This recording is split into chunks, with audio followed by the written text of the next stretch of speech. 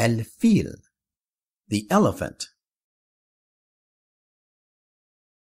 With the name of Allah, the most gracious, the ever merciful. Have you not considered how your Lord dealt with the people of the elephant, the army of Abraha, the viceroy of the Negus, king of Abyssinia at Yemen? Did he not cause the war to end in confusion and ruin their plan to destroy the Kaaba by making it revert to themselves? And he sent against them flocks of birds, which tore off flesh from their bodies to eat by, striking them against stones of hardened and petrified clay.